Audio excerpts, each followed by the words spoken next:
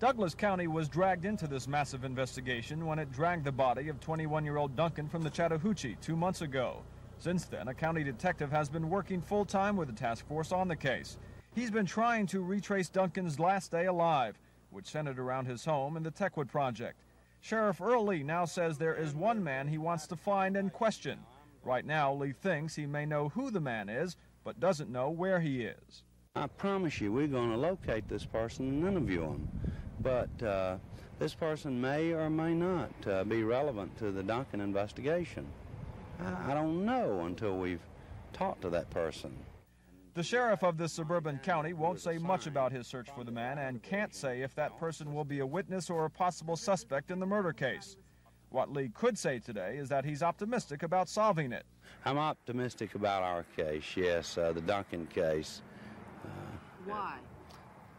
We're working like the devil to solve it.